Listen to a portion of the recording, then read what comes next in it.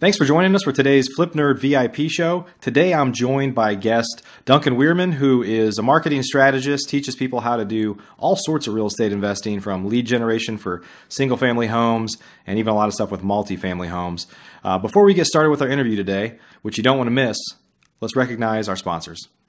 RealtyMogul.com is an online marketplace for real estate investing, connecting borrowers and capital from accredited and institutional investors. Get a rehab loan fast and close in as little as 10 days. Rates start as low as 9%. We'd also like to thank National Real Estate Insurance Group, the nation's leading provider of insurance to the residential real estate investor market. From individual properties to large-scale investors, National Real Estate Insurance Group is ready to serve you. Please note, the views and opinions expressed by the individuals in this program do not necessarily reflect those of FlipNerd.com or any of its partners, advertisers, or affiliates. Please consult professionals before making any investment or tax decisions, as real estate investing can be risky. Duncan, so thanks for joining us today. Hey, my pleasure. I'm always willing to talk about stuff I do.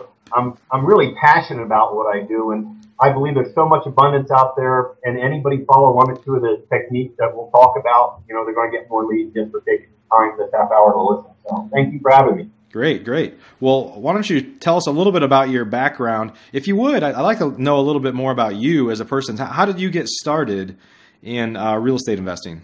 Funny story. They always are. Yeah. I was actually a CEO of a software company, global company, and I'd lived overseas for 23 years, and I had come back to the United States at if you remember, the last tech crunch crash. That's where I started. I had to come back to the United States with my tail between my legs and start all over again. I didn't really have many prospects out there. And it just so happened I was watching late night TV, and this infomercial came on about this guy talking about how much money he made in real estate, and showed all these people they made money. And I'm saying, I'm looking like, well, if they can do it, I can do it. Yeah. So I whipped out my credit card and I bought that late night infomercial, of course, and that was my start. Can you say who it was?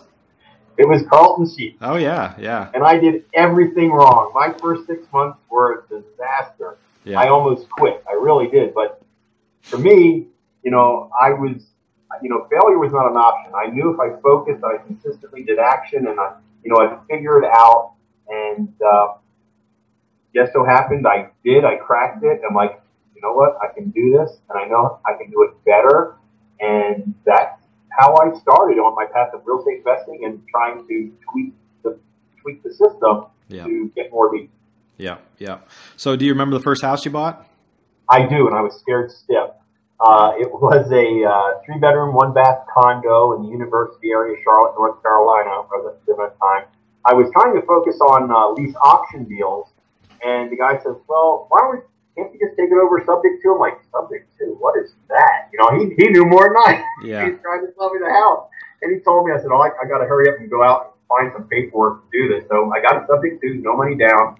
But I had to spend $300 on fixing the air conditioner. And that was all my money I had saved. Wow.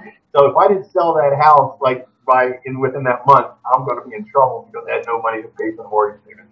And I never wanted to have that stress again.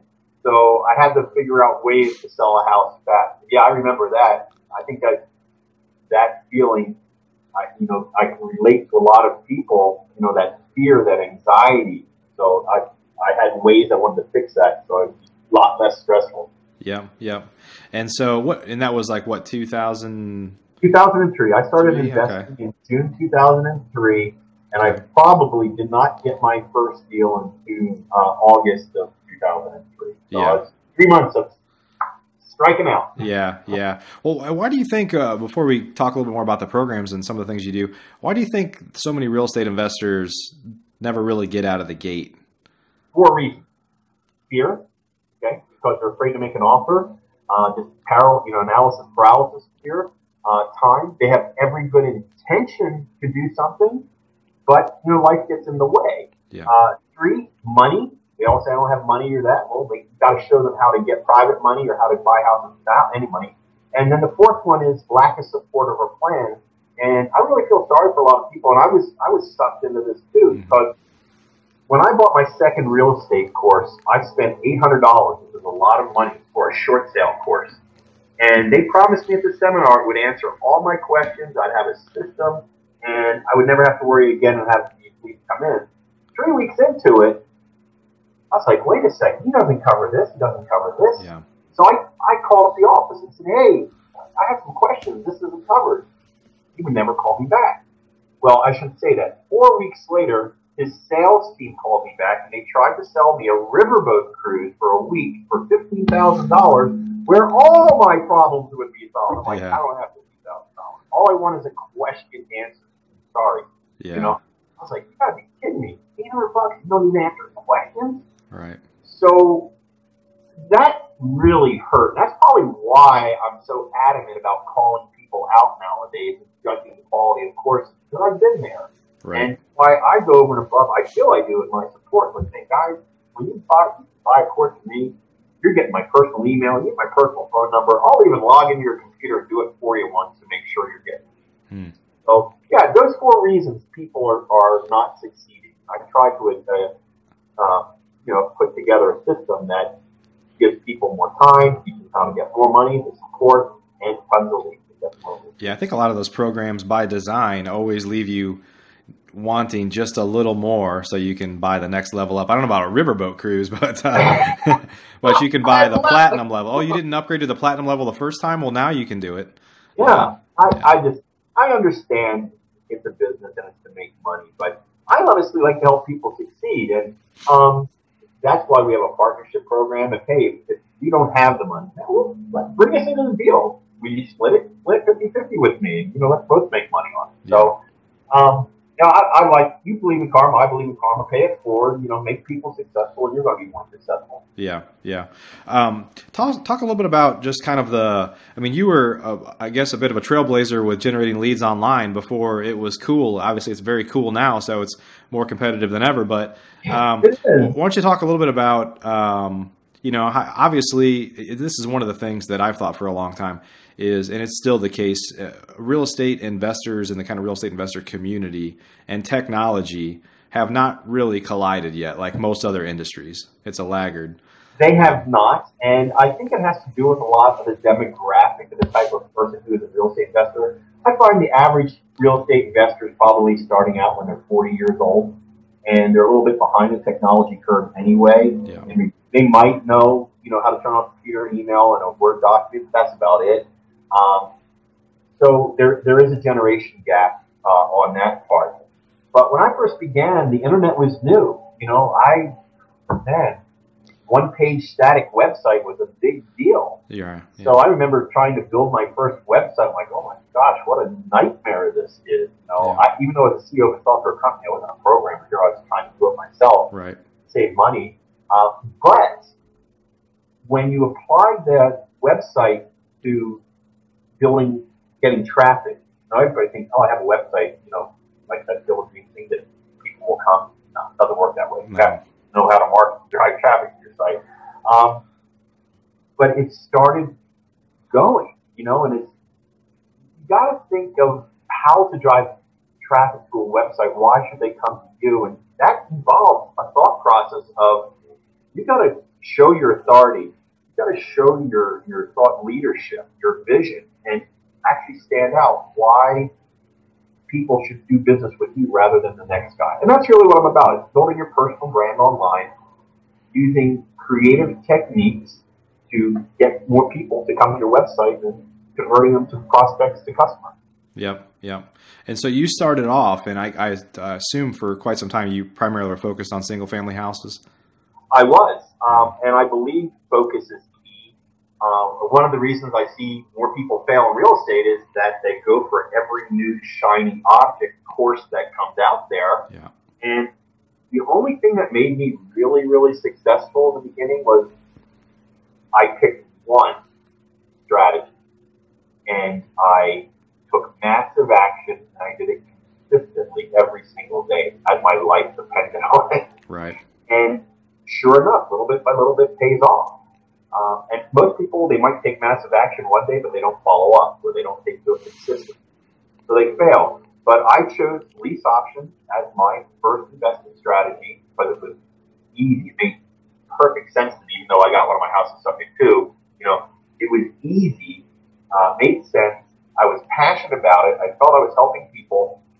And I ended up, after that first 6 months of disaster, in my next year, I did 77 deals. And, 10 years ago, if I was making $3,000 to $5,000 in average profit, that's still nice money. Yeah. And that was enough for me. I don't ever have to look back. I've never worked for anybody else again. And real estate just strength to strength. Yeah. And so to clarify, you were buying houses and then leasing them out with the tenant had the option to buy the house. That's what you're doing? Mm-hmm. That's correct. Yeah. Are you still doing that today? I'll do it occasionally, yeah. But because I moved into the multifamily field, that's more exciting to me. I kind of like get bored after a while. I'm like, okay. Yeah. So multifamily provides me more of a challenge. But I teach lease option investing, where one of my fast cash strategies, I show people, look, you want to deal in 30 days, this is how we're going to do it. You have software that's going to generate leads for you, at least 100 leads every single day. We're going to email them, we're going to call them, and we're going to text them. And I guarantee you, if you work the numbers, everything is numbers, you're going to get a deal. I remember making cold calls to people. I make 100 cold calls a week. But I knew, and I heard no, but I knew I was going to get one deal. Yeah. So if I can get people their phone ringing where the people are calling them, and they do the talking, they're going to get a deal. Yeah. And of course, and you'll know more about this than me, but with lease options, there's so much more regulation and stuff now that makes that difficult. In fact, that some states it's just not that there's not creative ways to accomplish the same thing, sure. But even in Texas, Maryland is difficult. North Carolina now is difficult. So I had to adjust my strategy. Yeah. So I actually went into rehabbing after that, and I'm not the handyman type of guy. How I change the light bulb is like I write a check. Right. I'm writing lots of checks, but I ended up doing 45 rehabs over the next 18 months. But then came the problem is, man, I'm working 60 hours a week chasing 5 different contractors around. I'm like, this is not a lifestyle. This is just another job. Yeah. So what I did then is I'm like, well, I knew how to get wholesale deals to just fix them up. Now I'm like, I'm just going to sign these suckers. That was easy. Yeah. But the only problem is when you start assigning so many deals, you have a tax liability. So I'm like, how do I protect myself against the tax man? And that means, well, then I have to get into buy and hold or multifamily investing. Yeah. And that's how that trail. Yeah, that's interesting. Yes. Yeah, I think every successful entrepreneur has a story, but every single one of them includes the ability to kind of adapt to the market and the economy and regulations and legislation and stuff like that. It just forces you to. For folks that are focused on one thing, you can't be a one-trick pony. Right. I think when you're beginning, focus. Fine. Everybody should join their local real estate investor association to get the lay of the land. Okay, without a doubt, surround yourself with successful people. Read and knows the legislation. Hear success stories.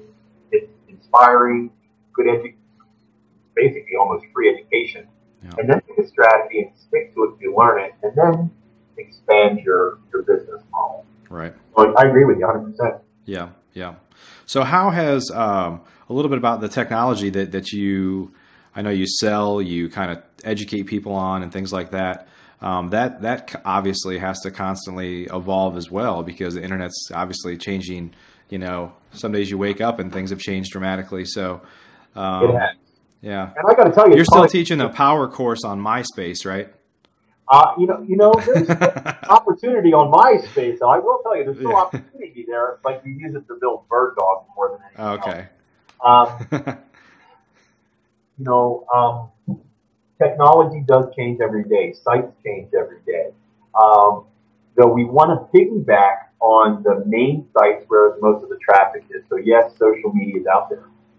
People are missing the ball right now with mobile marketing. They don't know the mobile web is different to what you see on your desktop. So I can pick up leads galore on the mobile web. Well, people are like, how do you get that? So that has got to get into people's arsenal of tool sets. Yeah. But even with my software, we update it every month because sites change and there's new strategies that we do. And I keep adding to it. So, I'm not a gambler, but I will risk money in marketing to see how many leads I can get out per day.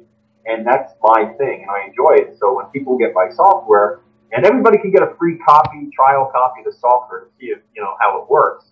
And we'll put that later on at onlineleadfinder.com. We really try and make it easy for people to listen to, I should say, to use social triggers. I'll call them keywords, but for me, they're social triggers. Because the internet's so expansive, and people are talking every day about home renovation, divorce, job relocation, new baby, etc. And those social triggers to me mean opportunity to either buy or sell a house. Mm. So we use software then to interact and engage with these people, so we're top of mind and we can get those leads quickly. Okay. And so when did you start getting into multifamily? Well, you know what? It took me quite a while to get to multifamily, probably at year 7.5, because I kept hearing people say, "Oh, you should do multifamily. It's only one more zero." And I'm like, getting into this thing, I'm like, one more zero? There is way more you got to know than a zero. It's a totally different animal. Yeah. It's a totally different animal, and it's a scary animal, and there's huge risk involved. Yeah. And I struggled probably for my first year with zero results multifamily. Got some leads, but I really wasn't getting it. And the problem came to being is that it wasn't a question of not having the money. It's that banks want you to have experience.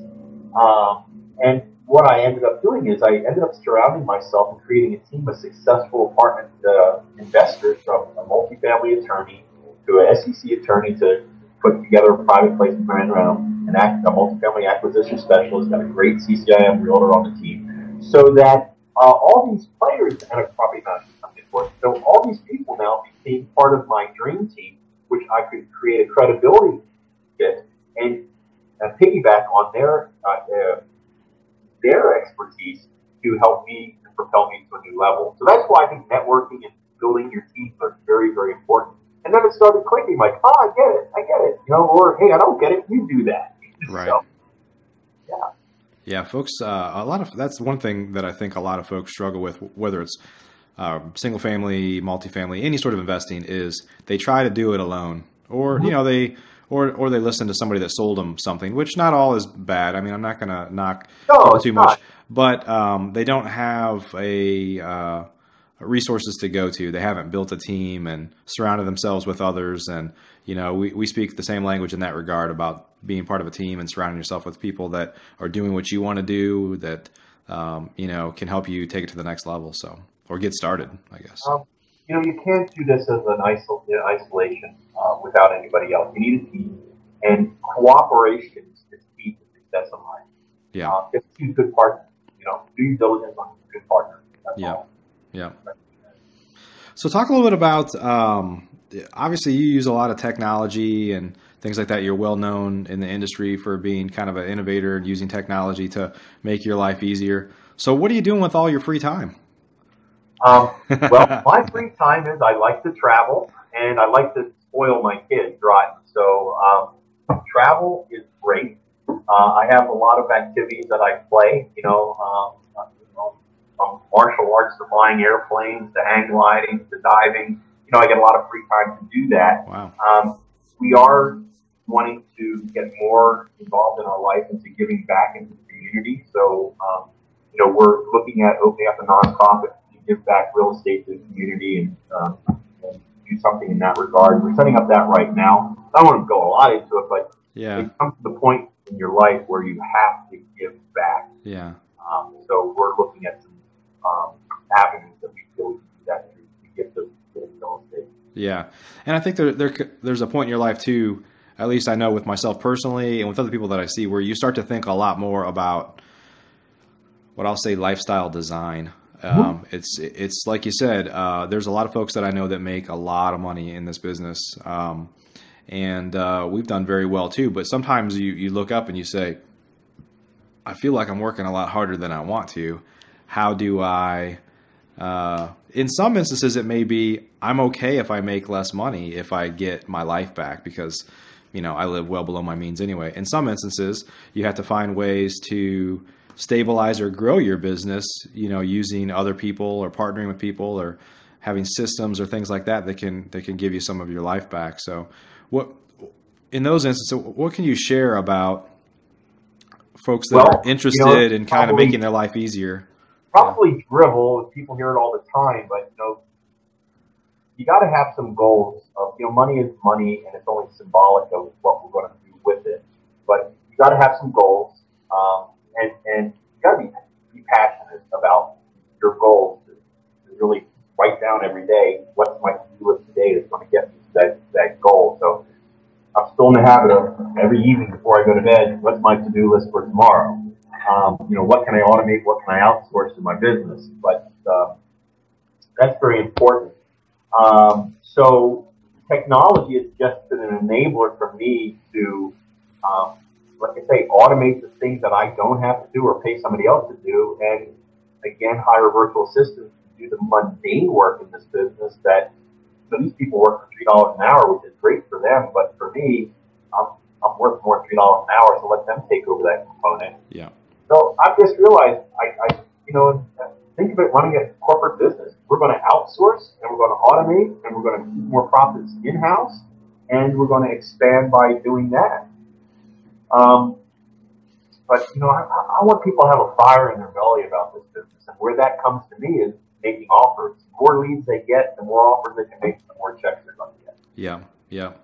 So tell me a little bit about, and I'm not actually sure, this isn't a softball question because I don't know what your answer is, but with virtual assistants, I'm a big believer in virtual assistants. I have hired quite a few over the years. What's your source? Where do you find folks at?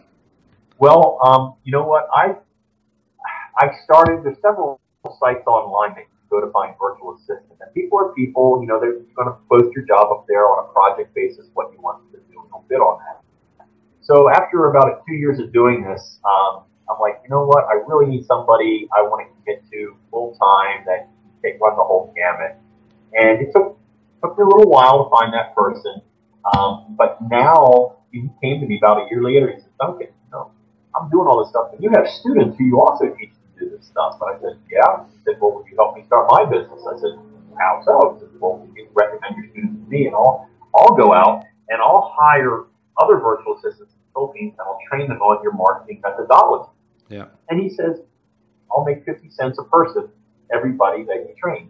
I said, well, here's the deal. Okay, you can charge $3.50, but if you come through if they come through as one of my students, you can only charge $3, and you can only make 10 cents a person that you train. Otherwise than that, I'll help you promote your own crowd. So if you go to I'll have to give you the link. Yeah. But he set up his own website now. And if you tell him, hey, Duncan sent you, you'll get them for $3 an hour. They'll have an interview with you via Skype, interview the people. They know my marketing methodologies. And away you go. And you pay them via PayPal. And I would suggest anybody can start out with 2 hours a day, 3 times a week, 6 hours. Yeah. They can get a lot accomplished. Yeah. They're college educated, and they're technology proficient. Yeah. Yeah. I have 2 full-time virtual assistants, but I've had as many as 4 at any one time. And also a big believer in the Philippines. Definitely have some hardworking folks there. And not that people aren't hardworking in other parts of the country, but other parts of the world. But yeah, I'm a big believer in finding some folks there that can do, some of the more mundane things or just some of the little things that are hard to systematize that somebody just needs to get done. So, well, great, great. So, you're doing a lot of speaking these days. You're going all over the country. Are there any specific parts of the country you're focused on more than others?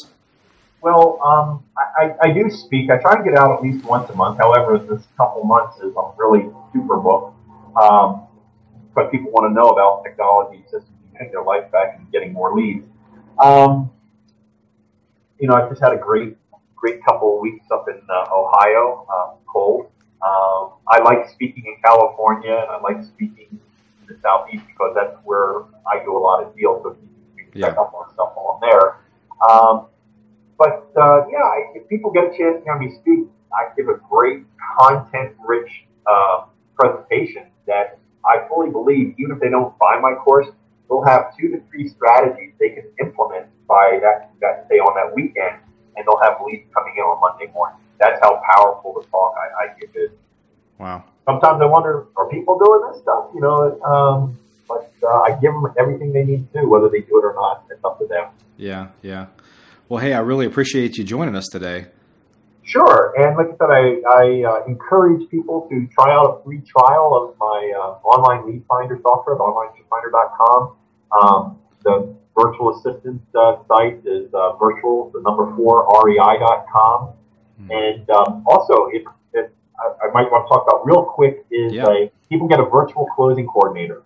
From the time you get a contract to the time closing, hand it over to them to babysit the deal, because I don't babysit well, and a lot of things can go wrong during the closing process.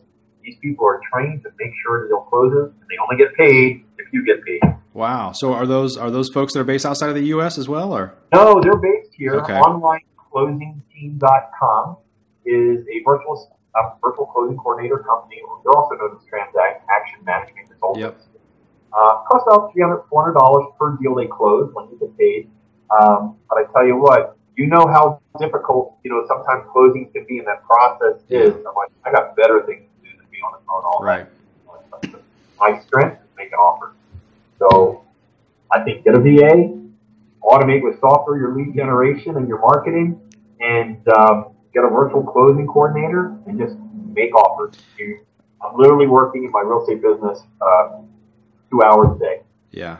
That's fascinating. I'm not familiar with a closing coordinator virtual one. I mean, I've heard of, usually title companies have their own closing coordinator of some sort that's helping facilitate it. But I mean, I recently moved to another title company that we got, unusually good pricing at. We worked with for a long time and was willing to pay, double or more what I was paying before, just because I realized how much internally my staff was chasing this other title company, and they're having some staffing issues too. But that's one other problem I'd say that a lot of folks need to recognize as real estate investors is your opportunity cost, the opportunity cost of your time. Like, what are you doing that you could have somebody else do? And people get hung up on the money part of it. Well, I don't want to pay for that. And it's like, okay, well, what else could you do with your time? What's your dollar per hour rate? Yeah. So exactly. Yeah, it's fascinating. People are better trained than me and much more available. So, virtual closing coordinator, I tell you, it's going to make your life so much easier. Yeah, we'll put those links all below the video so folks can check it out. I'm going to check that one out myself. So yeah, exactly. Tell me you came from Duncan, and talk to Michelle Spalding. You'll get the Duncan discount too. The Duncan discount. All right. Awesome, man. Well, hey, thanks for joining us today on the show. I appreciate it. Thank you. Anytime. Appreciate all your information. And for those watching, we'll add links below the video if you want to get a hold of Duncan, learn more about his programs or any of the other things we just talked about. Go ahead and check out those links below. So thanks, Duncan. We'll see you soon. Great. Are you a member of FlipNerd.com, the most robust real estate investing platform in existence, where you can find off-market wholesale deals and great vendors literally in your market? You can get access to advice from experts and learn about local clubs and events right in your backyard. If not, please visit FlipNerd.com and register for a free account. You can register in less than a minute. It's pretty much the coolest site that's ever existed in the real estate investing industry. So get on over to FlipNerd.com.